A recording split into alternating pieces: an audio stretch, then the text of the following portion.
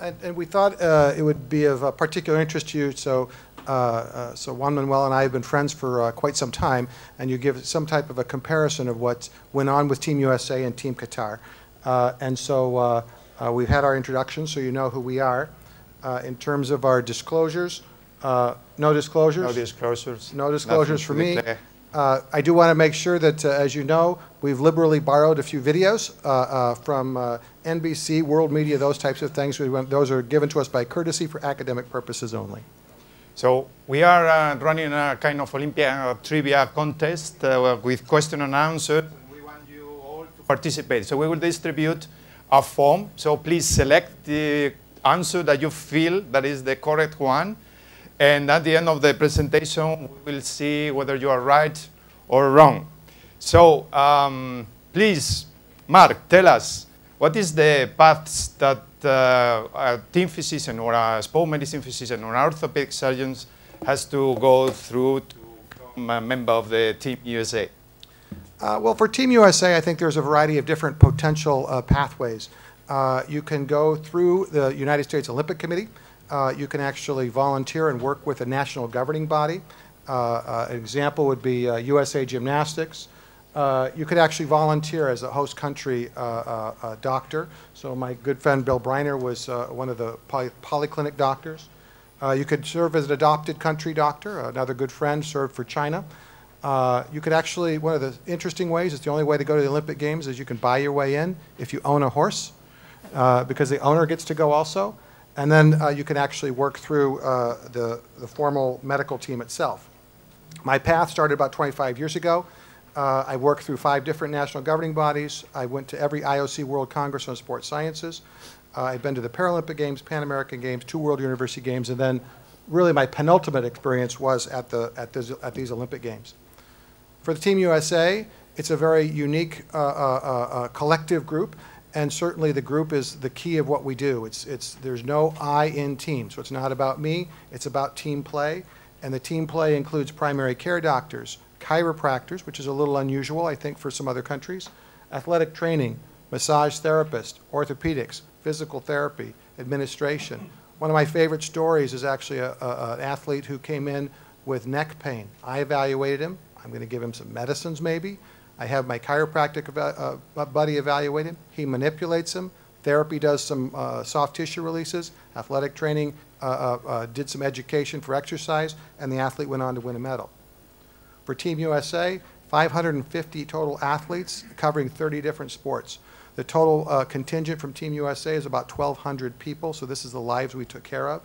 Total healthcare staff, including national governing body doctors, was over 100, including their therapists, athletic trainers, doctors. For the USOC, which is really what I did, it's an umbrella team, was really, they took care of the entire team and oversaw everything. 1 internist, 3 orthopedic surgeons, 4 chiropractors, physical therapists, athletic trainers, and massage therapists. We provided over 5,000 treatments at a value of over $500,000. Juan-Manuel, how about Qatar? Well, Qatar has a much more humble team. We had only 36 athletes and 50 officials, so altogether 80-something, so it was much less big. The pathway to become member or to be the chief medical officer was a little bit of a discussion between the Qatar Olympic Committee and Aspetar. Qatar Olympic Committee requested Aspetar to provide one chief medical officer, and after some discussion, mainly between upper management, director general, chief medical officer, they thought that it could be a good one to go. I don't know why, but I can imagine. So I have been in 7 Olympics, including Rio. I started in Barcelona in 1992 when I was a volunteer as host organizer, and I was the doping officer in athletics and swimming, and then I have been 3 times athletics, Spanish athletics team physician in Atlanta, in Sydney, in Athens, and then I became more kind of VIP, going to luxurious hotels, things like that, and I was the medical delegate for AAAF, both in Beijing and in London. So then I came also now kind of adopted guy in Qatar, and it was my pleasure. Also, I had contributed heavily with IOC as the injury and illness surveillance teams, and I also would play that role in 2016 now in Rio. So I think that the most important thing is to have experience as team physician. I have been working in the Spanish Athletics Federation, as you probably know, for almost 17 years. So I went to 9 World Athletics Championships, many European Cups, European Championships, and that provided me a very good clinical experience in big competitions. But you have to prepare yourself, you have to read literature, you have to do a search, so mainly how to prepare medical missions, how to equip yourself, how to equip in medicine terms, in medical equipment. You have to research of the potential medical issues you can face. Obviously, we discussed, and we will talk later about the Zika, but also the upper respiratory tract infection. There is a big problem in teams. Jet lag, Rio is 6 hours ahead of Qatar, so you have to prepare a little bit yourself. A very important thing is when you become member of these beautiful missions is you have to abandon your ego and you have to be a team member. I remember these pictures are from the Atlanta 1996, probably almost 12 at midnight. So sometimes you have to be one member more. You have to provide massage, you have to provide recovery as one of your masseurs or physiotherapists. You have to forget about everything because you stay as team physician. No, I don't do that. So probably you will be criticized and you are not providing the spirit. It's just the other way around. So this is the people that came to Qatar. There are some of them here in the audience. Thank you for coming. Like Andre, I saw you. And it was a very nice experience. Also, I saw Benito from Humboldt. Thank you for coming. It was much less bigger than USA, of course. As I said, we are 36 athletes, 55 officers, but we did our best, for sure.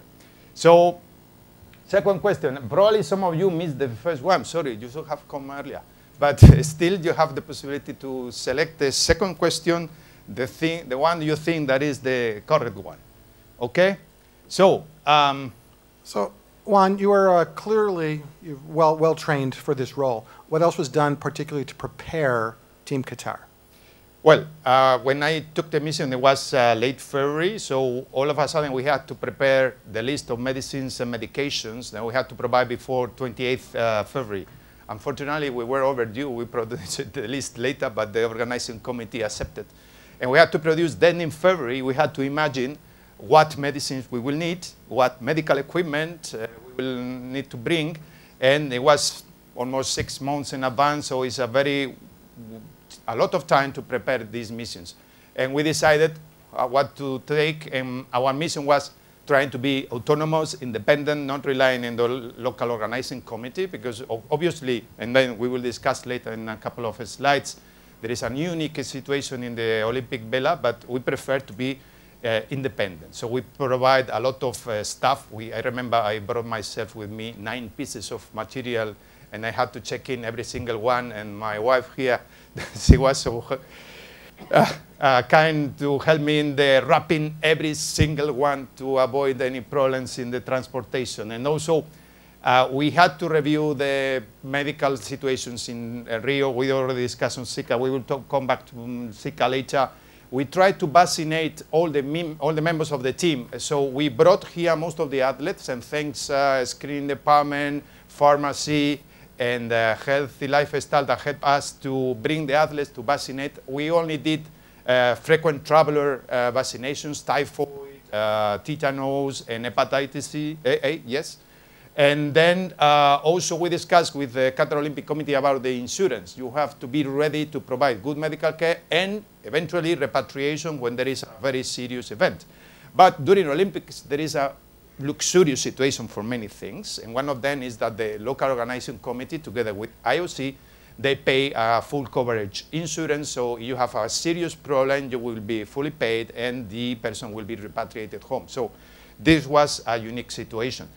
One of the things that we did is we discussed previously with the IOC and the organizing committee about some particularities in the villa that also allow us to envisage what kind of material, what kind of stuff we have to bring ourselves. I think you and I, we had to go through WADA website and we did an online course to review all the WADA prohibited list. the TUE system, the therapeutic use exemption procedures, and the no-needle policy. This question of the no-needle policy is that IOC expects from the doctors to limit the intramuscular and most likely the intravenous administration of any medicine to the real need situations. And we had to declare every single time that we are using a needle. So we also distribute this information about the 2 doctors that came with us. And also we try to bring in here in Aspetar every single Qatar member. So 90% of them went through the pre-participation screening here in the hospital. So I think we did a good operation. Obviously, you have to be prepared of the local transportation in the city. The city is a huge one. There is a couple of Brazilian people here. They probably know much better than me than Rio. The airport is up in the northeast. The Olympic Villa was in the southeast. Almost 25 kilometers of very difficult traffic. There were 3 different Olympic areas. We were in Barra. Did I pronounce well, Brazilian guys? Barra. So that was the area where the Olympic Villa was placed, and we were very close to some competition venues, like for instance handball on swim and on judo, which was good for us, for Qatar. Then we had Diodogo, that it was the shooting and the equestrian, a bit far, but good high road, no traffic at all, because we was almost halted by the police. And then the Olympic Stadium for athletics and the Copacabana for beach volley. This was the preparations for Qatar, but obviously, for instance, in Copacabana, also cycling and triathlon were held. And also very important thing, we try to prepare to be close to the transportation desk or quick. But it's very important because you are living within the villa 50 minutes, 20 minutes away of the bus. You are every day wasting 40 minutes of your time. In Olympics, sometimes the time is gold and you have to save time. So a very important thing I think we did is we requested the participation of some departments here, healthy lifestyle, sport and science department, pharmacy, and research, and we collected the updated literature about the Zika, about the upper respiratory tract infections prevention, about jet lag, about the recovery, and we put together everything in a booklet that we edited together with the Qatar Olympic Committee, with both in English and Arabic. So thanks to some of you, like Dr. Omar, that helped us to translate it from English to Arabic. And we distributed this to all the members, and it was very well received because it will provided very interesting information. And one of the things that we highlighted, in addition to the jet lag, is this phenomenon. So going to the dining hall in the Olympic Villa, that is a very big temptation. So you are going there, and you are having 3 different kitchens. You have Indian, Asiatic, you have halal, you have European and Brazilian, and you are tempted to start to pick everything and to have a big tray full of food. So you have to be very careful with that. And we insisted very much in trying to avoid the situation. To Zika, I will say that we were with a lot of concern. We were aware. We were almost panicking. But then, so far, not a single case has been recorded by the World Health Organization. So maybe we talked too much. Media exaggerated, but at the end, it wasn't that big problem. Although we have to take into consideration the fact that we could face cases. And I remember every single cold or running nose, I started to ask about arthralgias or fever or conjunctivitis. Because if you see that the symptoms of Zika, dengue, and chikungunya, they are most of the same. So the only differential symptom we can use is the conjunctivitis and the retroorbital pain. But thank God we didn't have any.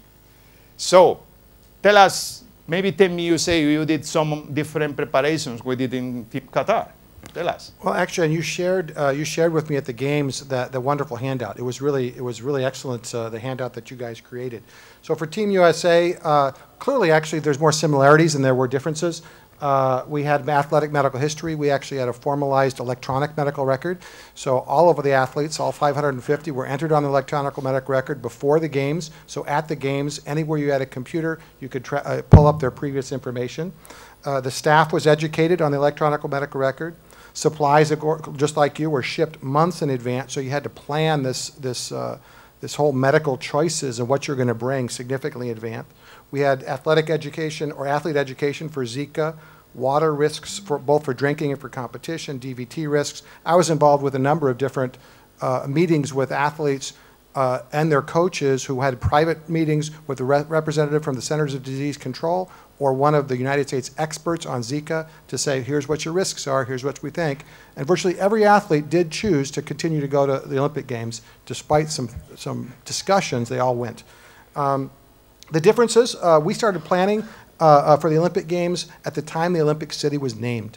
So when Rio was named as Olympic City, the United States actually already sent people to Rio and started kind of looking after the city, figuring out those different issues of logistics, transportation, security, and then starting to liaison with American security, international security, and how that was going to be for our athletes. The other unique thing that we did is we actually reserved three different high-performance centers. So what basically they would rent a portion of a soccer club or part of the naval station, a resort community, and in those they would say, okay, that's where wrestling and martial art activities were going to be. They would set up mats, and our athletes had always a place to practice and train on site, so they didn't have to necessarily wait for the Rio formal venues to practice with. The USOC also had a significant change, probably about 5 years ago, in terms of how they were organized. And they organized the entire Olympics, all the athletes, into silos. So you could be an endurance athlete, you could be a speed athlete, you could be a power athlete, and then within those silos there were nutritionists, psychologists, all to try to improve performance. So they invested on performance, then to try to see, ultimately, by counting medals, how we ultimately would do. Personally, I found I'm going into this world of Brazil, and I don't speak Portuguese, so I translate onto my phone, which actually worked quite nicely. A couple times I got lost with taxi cab drivers, and just you speak into this, and it would speak. Medical team building for the Team USA began with naming of the medical team, but actually begins, we actually send the entire medical team to the Pan American Games as kind of a testing ground. See how all of the professionals are going to work together. And if you didn't make it past the Pan Ams, you might get fired and move along. For me, I was also took care of the women's gymnastics team as well as the equestrian team. And the equestrians, which is not, I hadn't routinely taken care of equestrian, they flew me to one of the championships just so I could meet the athletes, meet the owners, meet everybody. So at the Olympic Games, they weren't surprised with who was going to be taking care of them. Certainly did all of that homework. There was an education of the entire medical staff about Zika, water pollution, had a strong recommendation of don't drink the local water, just use bottled water, and personal planning. The other thing, you've talked about Zika and the overwhelming concern about Zika. One of the other concerns clearly was the competition water, particularly for sailing, for the open water, distance swimming, primarily because of the risk of the sewage. 51% of the sewage is untreated and goes right into the bay. And so because of that, there were high viral counts, high bacterial counts, and everybody's very concerned about what was going to go on with that. And really the question was interesting, is who makes the decision about whether that venue should stay? Because they actually had alternative venues in Rio. They were a distance away. There was more travel time to get there. They were safer water, but they weren't as pretty. It wasn't downtown Rio. And so who made that decision? It was really, ultimately was a decision with the IOC guidance, and it was the host country who said, no, I think we're safe to go. And in fact, like Zika, never really a problem. We didn't see any rashes. I had more psychologic problems. A couple sailors actually inverted their boats, and they came back to the USA Medical and said, I need some of that as antibiotics. I need something crazy right now because I had 2 gulps of water and I think I'm going to get really sick. Well, we said, well, let's wait and see what happens. The other thing that USA did was they used this polymerase chain reaction machine from BioFire. This is a French company, Moreau. And what we were able to do on site in our medical area, if somebody had low-grade fever, the upper respiratory infection, we'd do a nasal swab, and within an hour, we knew exactly what they had. Whether they had a virus, a bacteria, if they had GI symptoms, diarrhea, we could then do those tests also. We knew exactly what they had, and therefore we could actually target the treatments. For us, that ultimately meant that we would use less antibiotics and we could target our treatments or isolate our athletes. Some of the things that we saw a number of different cases of E. coli contamination from local food intake, and in those cases, they were treated with Xifaxan and actually had, within 24 hours, very positive responses. We had some types of norovirus, basically very highly contagious. However, it's a virus, so these people were isolated. We had cases of upper respiratory infections and actual influenza. Of course, having influenza go through an entire team of 550 athletes would be a nightmare. And so we isolated them. We had actually a designed isolation room so that if we had any of those problems, that athlete would be isolated. And we were able to make the diagnosis of flu, again, with this BioFire device. We actually had some concerns about maybe somebody, actually, in all honesty, that somebody was me, of being a vector, because the isolation room was in my suite. So we had a coach of athletics who had the flu, and I had 3 equestrian athletes or coaches with the flu. Of course, they're completely different, and the only thing that went between the two was this doctor. So they swabbed my nose too, and I didn't have the flu. So it wasn't me. So we had early use of Xifaxan, Tamiflu. We could target our treatments, less use of antibiotics or azithromycin. So it was actually quite helpful. Clearly, as we move on, the centerpiece of the athletic life during the games is the Olympic Village. There were some issues with the village, at least in the news. Yeah. How about, did you guys feel that, I think the whole Olympic family experienced the same problem. So it was quite difficult situation about the cleanliness, the lack of good cleaning. But I will first highlight the privilege to all the team physicians working in Olympics we had, having the polyclinic in the Olympic Villa. Because we are certain that very few communities in the world will be best served than the Olympic family during the Olympics. Because you have one 24/7 emergency ward with a radiology service with 2 magnets from General Electric, that is official sponsor for IOC, one 3 Tesla's magnet, another 1.5 Tesla's magnet, radiography, ultrasound, laboratory, dentistry, ophthalmology, all from 9 to 9, the pharmacy, anything else on request. So we use orthopedic surgeon consultations, surgery, dermatology, and we were provided that on request on transfer to a local and close community hospital. So it's a really huge privilege to work in the Olympics, because you have tools that you probably will never dream to have at home. So it's a very interesting thing.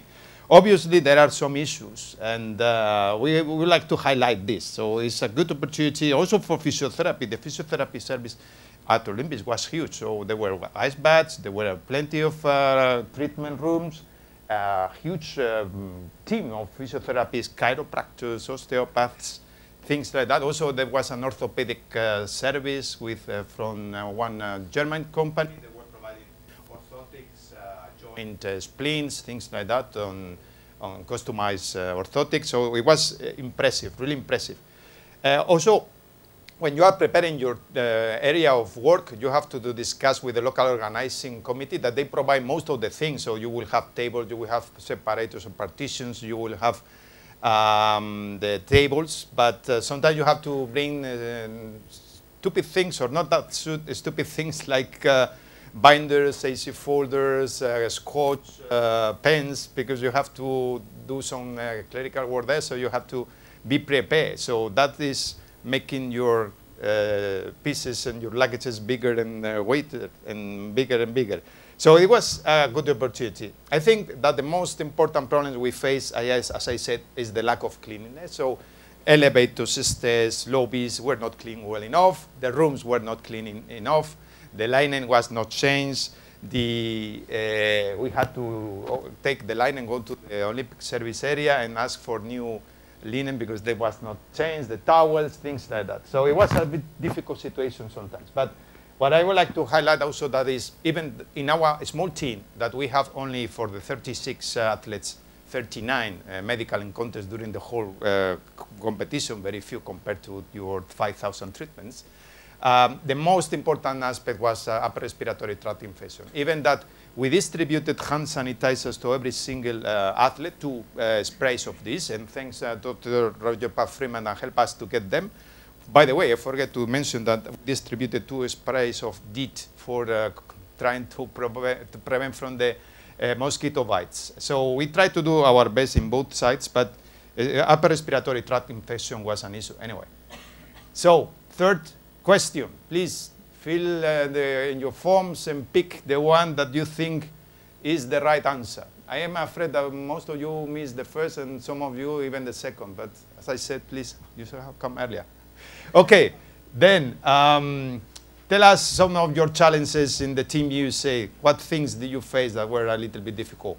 Yeah, so we had actually similar types of issues. I think what we had to realize was they had built 28 18-story buildings. They're brand new just for our use. And so every building is going to have a break-in time and have some issues. So we had our elevator issues. We had cleanliness issues also. Fortunately, we had the advantage of we actually had one building all to ourselves. And in that building, we had our problems, but we actually then brought in our own people. We actually brought in people from the United States just to reorganize the laundry service so it would be more efficient. We had building maintenance, hang shower curtains, extend beds, do other different things to make it ready for our athletes. We did use the polyclinic like you did. We were very selective about its use. We were very proud to be independent like you guys did, and so our medical area was quite independent. We tended to use the polyclinic for its imaging when we needed, occasional consultation, and then the pharmacy. We did bring our own extended pharmacy, but we tended to use their pharmacy because it was really quite good and quite efficient. The buildings actually, again, not really completely ready, didn't have fire extinguishers, so we went out and bought probably 50 different fire extinguishers to put around our building for athlete safety. Most popular service at the polyclinic? Best guess? Massage. Yeah, probably commonly used. The one that had the longest waiting list was always filled was dental, because the third world doesn't have dental access. And so they would come and maybe they wanted to compete at the Olympic Games, but they weren't even going to be in the medal, so they took time to go to dental and get their teeth checked and such. For us, in terms of the physios and athletic trainers, one of the lessons that I learned is to be smart. Be complete during the treatments, but don't over-treat. An example would be one of our equestrian athletes who said, oh my gosh, you mean beyond our own massage therapist, there's massage therapists by the USOC. I'm going to go get a massage there and get a massage from our guy, and then when they get in the saddle, they're kind of all floppy instead of nice and taut. So you have to be careful about doing some of that over-treatment with musculoskeletal. Just as Juan-Manuel said, you have to be open-minded as you go as one of the doctors, because there's all kinds of other things to do. Oftentimes, as the medical doctor, you guys had a limited number of injuries. In all honesty, as an orthopedic surgeon, I didn't do any surgery when I was in Rio, okay? And so I had to be willing to do all kinds of other different things. In fact, we put help do the extensions on the bed. I hung buckets in the equestrian stalls when the horses were ready to come in. If you're a primary care doctor, you have to be willing to be really good at your musculoskeletal examination and skills. If you're an orthopedic surgeon going, you better be ready to do your regular doctor skills. Take care of the runny noses, take care of the upper respiratory infections, because that by far was the biggest thing that we saw. In fact, sometimes you had to be the escort or the witness for when somebody had to do drug testing. By the way, Qatar was only selected once in Hamburg. So I wasn't forced to escort any of our athletes. And I had to go 4 or 5 times, but part of that was because, in all honesty, I think if it's random, it's not random. If you were on the medal stand, you got tested. Here's the picture of Team USA's area. We actually set it up so we had kind of an area in the front where they'd get basic treatment. We'd go farther back. There was a little doctor's area. And then way back in the back behind that door was a very private area. And so sometimes if you had, we'll say, a professional basketball player or a professional tennis player that really didn't want to be in the mix, then we would take them in the way back for a nice little private area. Beyond this medical footprint, we actually had a separate footprint that was just for the performance and recovery. So that's where the massage therapists were, hot cold plunges, game ready, Normatec, which was actually quite nice because for our athletes, sometimes coming into medical, they go, I don't really want to tell anybody I'm sick. I just want to get ready for the next day tomorrow. So they were very comfortable going into the recovery area. We had a protected zone just for the athletes. That is to say, there was a lounge that they could go to, no coaches went to, no doctors went to, they could just relax. There was a team nutritionist who monitored the cafeteria, supplied snacks that were healthy that they would have available to them. We had sports psychology and athlete ombudsman available 24/7 in case you might have some crazy swimmer that got in trouble at night and needed help. I don't know who that might be, but we had that available to them. Medical challenges for Team USA, like you guys, most common complaint in Rio was upper respiratory complaints, congestion, mild sore throat, postnasal drip. Personally, I believe it was mostly environmental. I think it was kind of the dust and stuff in the community that triggered that. Could be viral. It was not bacterial because the stuff that we tested was very rarely. That was the issue. When we tested it with the BioFire, they had to have a fever. Then that's when we had some of those issues. For us, if they had a fever, we checked them with BioFire and then went on. A few other unique medical challenges that we faced because we had quite a variety of different things that we would face.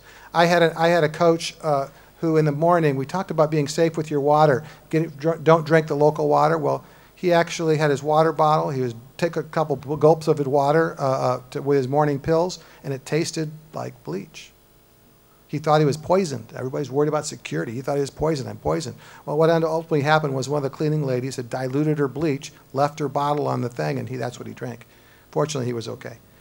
Pink eye in a rower certainly is a concern because these are going to be contagious within the team, so you have to isolate them, hand washing, try to treat them so that they don't contaminate everybody else.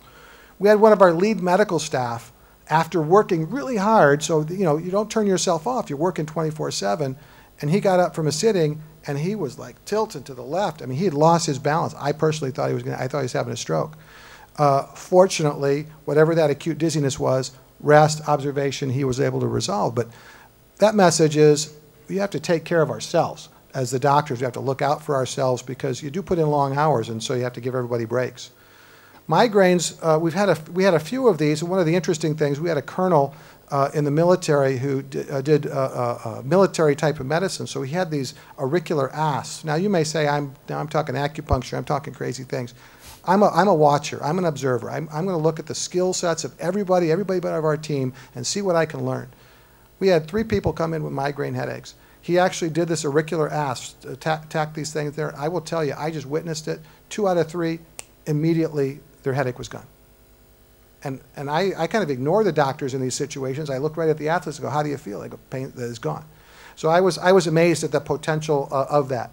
We had concussions in a few different athletes. This one was a kayak athlete who inverted his boat, got upside down, broke his paddle, couldn't get up, couldn't right himself, hit his head on a rock, and had a headache, started getting better with his headache. We checked his extraocular muscles, and I go up and down, look at all 4 corners, and he was fine. But interestingly, the chiropractor who comes in, he goes, let me check him, because we all did everything as a team, so we had everything double checked, and he did quick ocular motions into the corners, and then you could see this nystagmus. And so we waited for him until his nystagmus resolved and he had no headache. But really the question was, who disqualifies an Olympian at the Olympic Games? If you have a concussion, in my program at the university, I'm the guy. They have a concussion, they're out of play till no symptoms. I stress them, I rehab them before they go back.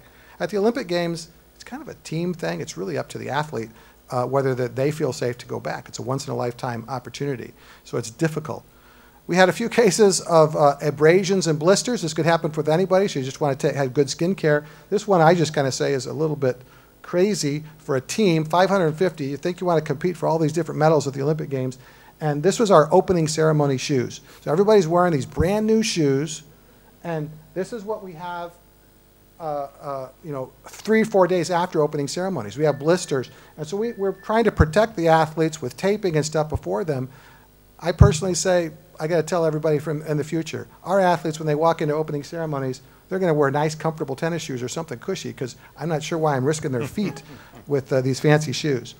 I had an interesting patient with shoulder instability and spasm, true instability, a lot of pain, wanted an injection, called me and said, I want you to give me an injection at the Olympic Games. No needle policy. I'm a little concerned about what we're supposed to do. She gets a TUE, gets an injection somewhere else. It didn't work very well. And our physical therapist did dry needling. Amazing relief, because I think her pain was because of spasm, periscapular spasm. So the dry needling stopped the periscapular spasm, and she was able to compete. We had a shooting athlete who, not during activities, but during in the buildings, she actually had a curtain, but she slipped on the slippery floor, had a recurrent history of patellar dislocations, dislocated her patella. We were able to reduce it, tape it, and fortunately, she was not a big twisting and cutting athlete, and she was able to get back to compete and medaled. I actually had the pleasure years ago of serving with the rhythmic team in 1996. Repetitive problem, maybe in this sport and maybe in any sport that has overtraining, and that was stress fractures because of some of the eating issues probably that goes with the sport, but probably because of overtraining, and it happened both years. Here's actually a heptathlete who had a stress fracture in the distal tibia. Somebody actually tried to put screws across it. Actually, I don't necessarily agree with this treatment, but somebody tried to do this. Fourth question of the series of the Olympic trivia. Try to pick the right answer. So, what are the highest risks in the sport, sports risks in the Olympics? Well, if we take into consideration the published literature, the IOC Olympic group already published, and they say soccer and taekwondo. So you have female soccer. We didn't have soccer, unfortunately, and we didn't have taekwondo. So we had to concentrate in other sports. You had the open water swimming. The problem with the open water swimming was this contamination of the open waters. Equestrian obviously is a high risk, although the incidences are not that high. But you have an injury, you have an incident, it would be a serious one. So another thing that you have to be aware, here that you just had a nice injury during the actual event. Actually, you're not done being a doctor until basically you've flown all the way home. I know with Team USA, they tell me that even on the flight home, I'm responsible for all of the athletes, so it's not until we land that I'm off the hook. This was an interesting thing that even this is actually during the medal ceremony during the equestrian event. They actually come in on the horses, they get off the horses to receive their medals. You have the groom escorting the horse in. Everybody cheers, which scares the horse, and the horse kicks him in the head. So he goes down. People ultimately, medical responds. He ultimately did have a laceration and a concussion, but you have to be ready all the time. And as we kind of wind down our talk, this is an interesting, Andreas Tobas is a German gymnast who actually went down and tore his ACL. And he actually continued to compete after he tore his ACL just so that his team could try to get to the next level of competition. So with that, as we kind of wind down our talk, did you have any Olympic moment? For me, an Olympic moment is that special moment that is even beyond just being at the Olympic Games. It really meant the Olympics to you.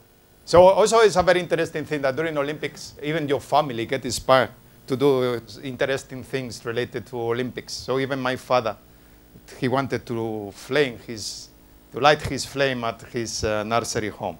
Okay, so the fifth and last but not least question. Now we will see all the responses. And so I just want to share a couple of different, for me, Olympic moments aren't necessarily always about the gold medal, although that world record was impressive. And actually, I did get to go to Michael Phelps's last race.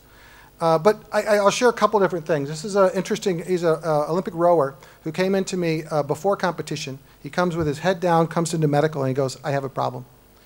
And we go, please come sit. What's your problem? And he puts up his hand, and he says, my wristband broke. 10 days prior, he'd had his first baby, and he wanted to row with that. So my job as the doctor was actually to duct tape his band back on so he could compete. And he was very proud of that. But probably my best Olympic moment is this one. This is Abby D'Agostino, who actually had a pelvic stress fracture prior to the games. She called me before the games because she had been training on an Ultra G machine and wondered if there was one at the games that she could continue training so she could go. So looking back, Zika was not particularly a problem that we thought it would be. We saw no particular issues with poor competition, with water quality. Pre-games focus on performance produced a most successful medal performance, actually a third most in history for the U.S. There's no I in team. We needed to be positive and flexible. And then we had multiple opportunities to really celebrate our patriotism. Okay, I think we are running short of time. So just to summarize that the most important thing is when you go there, do a good preparation, take your time, search on literature, prepare yourself, prepare the team, be a team member, and also try to enjoy. Once you are there, you are privileged, you are honored, everybody's inviting you because you are there in the Olympics.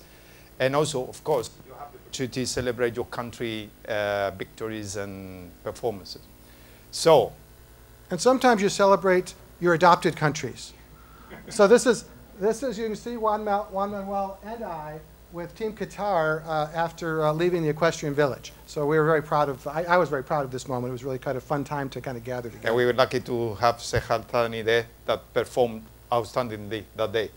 Oh, actually, he was amazing. Actually, I told you my Olympic moment, but if you weren't there, there was another great Olympic moment. It was all about him. And that was while he competed, he actually got the entire crowd behind him because equestrian is kind of this kind of a, okay, we're kind of a really official type of a thing. After he finished his run, he was very proud, and everybody was very cheered because his emotion was in him. So it was very impressive. So I would like to acknowledge every single of you that came, all departments in the hospital. You have to be proud because the whole Aspetar was behind us.